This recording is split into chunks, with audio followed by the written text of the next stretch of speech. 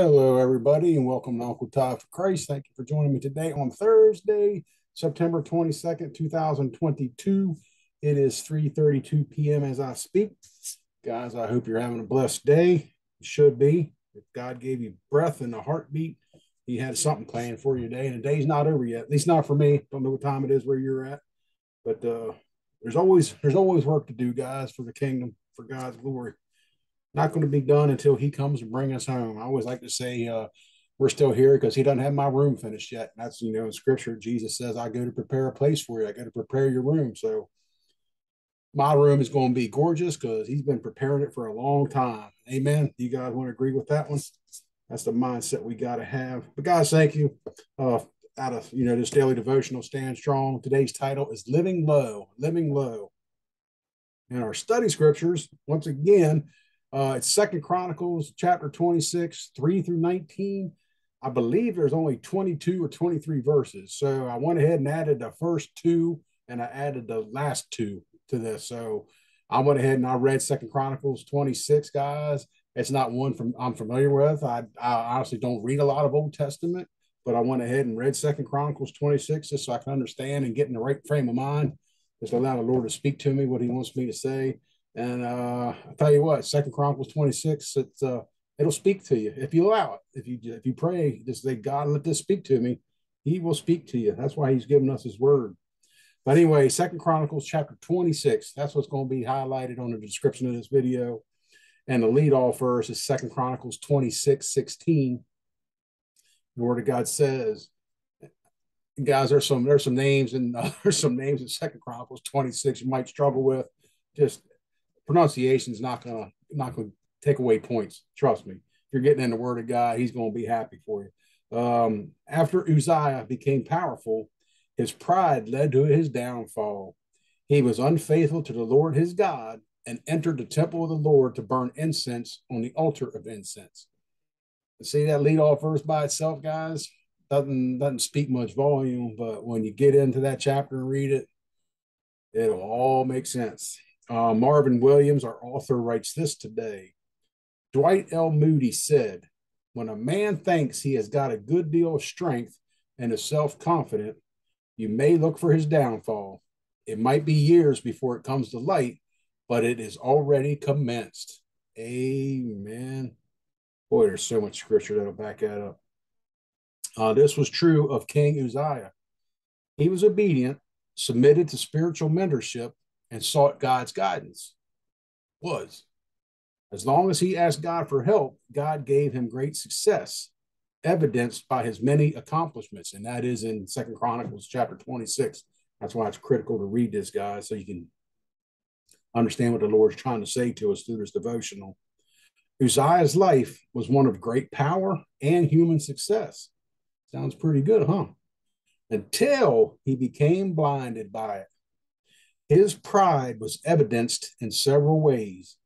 He challenged God's holiness by trespassing the temple and presuming upon a position he would never be able to have.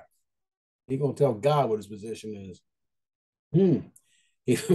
Oh, my. I know how it ends, guys, because I went ahead and read it. He viewed God's power as good, but not absolutely necessary for his leadership. And oh, good Lord. Uzziah, you fool.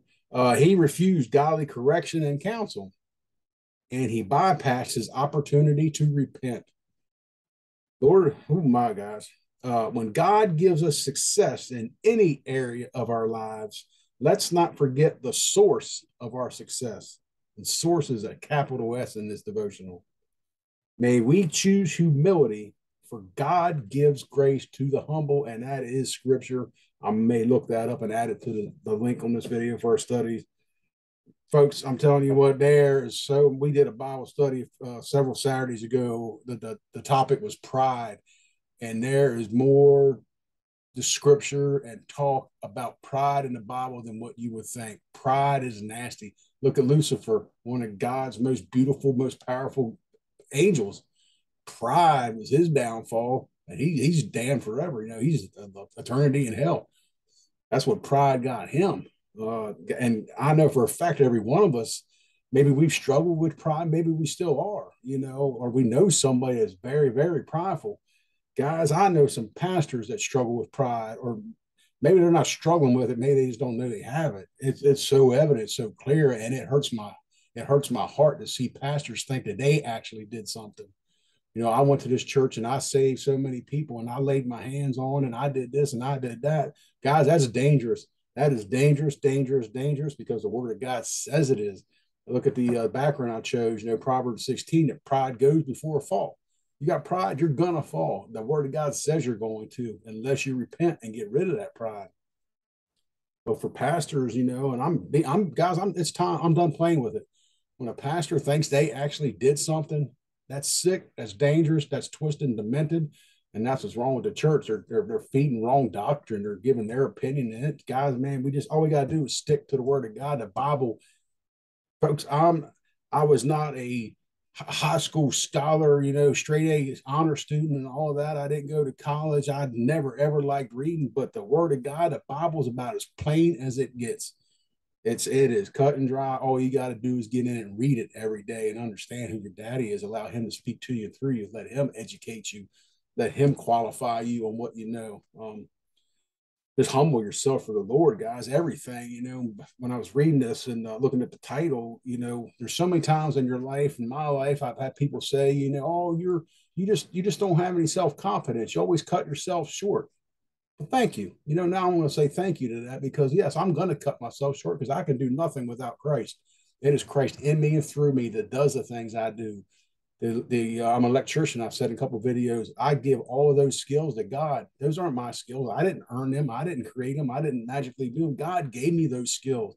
He gave me those skills as an electrician because he's going to use that for his glory, his perfect plan. Pride is so dangerous, guys. I do take pride in my work, but I know it's not me that does it. I like to stand back and say that, that turned out nice. I'm glad it worked out that way. Thank you, Lord. Thank you, Lord, for getting me through that and giving me the knowledge and the wisdom to do that. Thank you, Lord. Give him all the credit, guys. Don't start taking credit for yourself. That's pride. That's pride. There's people out there that call themselves Christians that'll disagree with me. That's pride. Guys, the word I read is very, very plain. We cannot take credit for doing anything on our own. God has given us choice, but to even take credit for making the right choice and right decision, that's a borderline topic right there. We might get into one of these days. But guys, this is man, please read 2 Chronicles 26. This guy had everything. King Uzziah had it all. And he had it all as long as he was seeking the Lord and he knew this. But then he got to that point. He's like, well, you know what? I think maybe it's me. Maybe I don't need God for all this. Maybe I can do it on my own. And it doesn't end up well for him. It's in that chapter. But guys, just please, I promise you, I guarantee you, the more you give God the credit for everything in your life, even if you think you did it, even if you think it's something you did, you stand back and, man, I painted this room and that really turned out good. I did a good job on it. Don't do that. Say that turned out great. Thank you, Lord. Just start giving him all the credit, give him all the glory, guys, and you will start to see things and understand things. Scripture will make more sense. God will start talking to you more. I promise you that. I promise you that. Is it going to happen overnight? It can, if God wants it to. There's nothing you can magically do. That'd be the pride thing, Well, maybe if I go to a Bible study for this 6-week course, guys, just get in the Word of God every day, seek Him every day, get alone with Him every day, pray, meditate, start your day with Him, continue your day with Him, and end with Him. But just, Uzziah, poor fella, he was just. You get in 2 Chronicles 26. You're going to like the story. I promise you're going to like the story. And just visualize it, and then just compare that to something in your own life, either yourself or somebody you know, guys. So until tomorrow, God bless you guys. Enjoy the rest of your day, and we'll see what the Lord has to say to us tomorrow. I love you all.